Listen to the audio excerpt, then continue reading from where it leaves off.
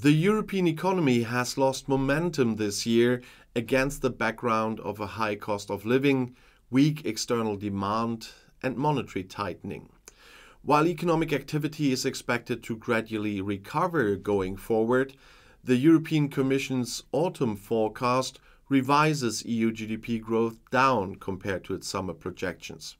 Inflation is estimated to have dropped to a two-year low in the euro area in October and is set to continue declining over the forecast horizon. Following a robust expansion throughout most of 2022, real GDP contracted towards year-end and barely grew in the first three quarters of 2023. Still high, though declining, inflation and tightening monetary policy took a heavier toll than previously expected, alongside weak external demand. The latest business indicators and survey data for October point to subdued economic activity also in the fourth quarter of this year amid increased uncertainty. Overall, the autumn forecast projects GDP growth in 2023 at 0.6% in both the EU and the euro area and 0.2 percentage points below the Commission's summer forecast. Economic activity is expected to gradually pick up as consumption recovers on the back of a steadily robust labor market, sustained wage growth, and continued easing of inflation. Despite tighter monetary policy, investment is projected to continue increasing, supported by overall solid corporate balance sheets and by the Recovery and Resilience Facility.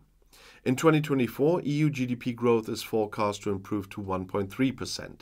This is still a downward revision of 0.1 points from the summer, but in the euro area, GDP growth is projected to be slightly lower at 1.2%. In 2025, with inflation and the drag from monetary tightening subsiding, growth is expected to strengthen to 1.7% for the EU and 1.6% for the euro area. Inflation remains on a downward trend. It is estimated to have declined to 2.9% in the euro area in October from its 10.6 peak a year ago, and this mark is the lowest level since July 21. While the moderation in the past year was mainly driven by the sharp fall in energy prices, it has now become increasingly broad-based across all main consumption categories beyond energy and food. As monetary tightening works its way through the economy, inflation is set to continue declining, though at a more moderate pace, reflecting a slower but more broad-based easing of inflationary pressures in food, manufactured goods, and services. Headline inflation in the euro area is projected to fall from 5.6% in 23 to 3.2 in 24 and 2.2 in 25. In the EU, headline inflation is set to decrease from 6.5 to 3.5 and 2.5. The EU labour market continued to perform strongly in the first half of 2023, despite the slowdown in economic growth. In the second quarter, activity and employment rates in the EU reached their highest level on record, and in September, the unemployment rate remained at 6% of the labour force, close to its record low.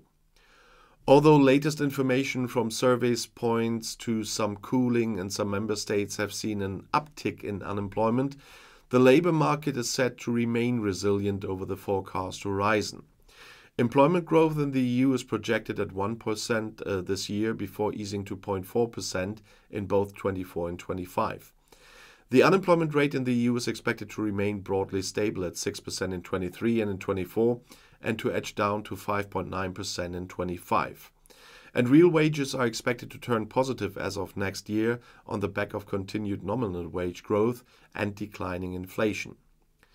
The phase-out of pandemic-related temporary measures, a reduction in subsidies to private investment, and a lower net budgetary impact of energy-related measures are expected to offset the pressure on the fiscal balances from a less favorable economic environment and higher interest expenditure. Consequently, the EU general government deficit is projected to decline slightly in 23 to 3.2% of GDP.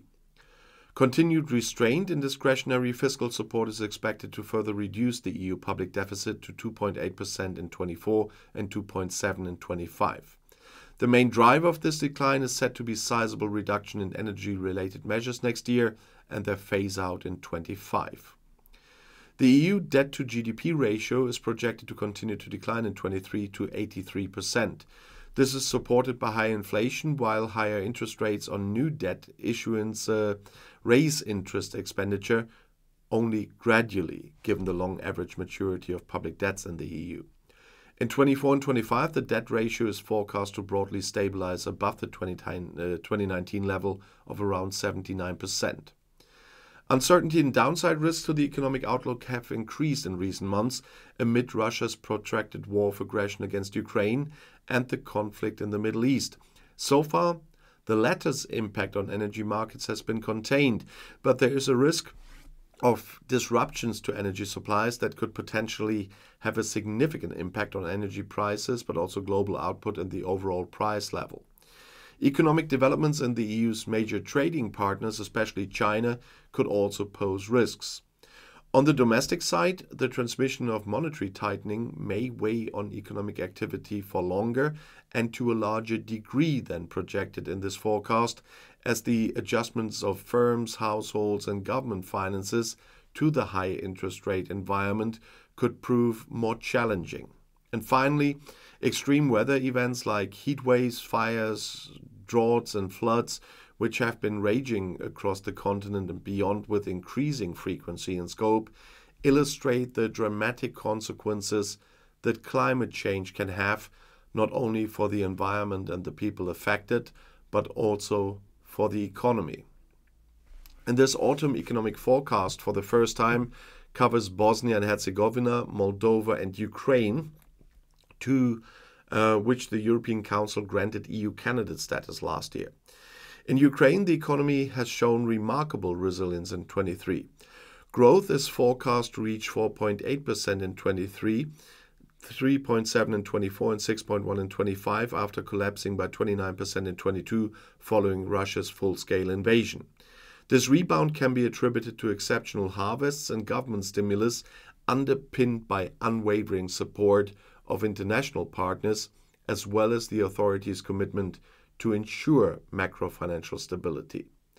And that is the real good news, because the West is not only standing by the side of Ukraine, including the EU, with deliveries of the weapons they need to defend themselves, but also with help for the economy, to protect the economy as well from Russia's war of aggression. And if you want to see something else, the next video is right here in the end screen. I'll see you there. I'll be back.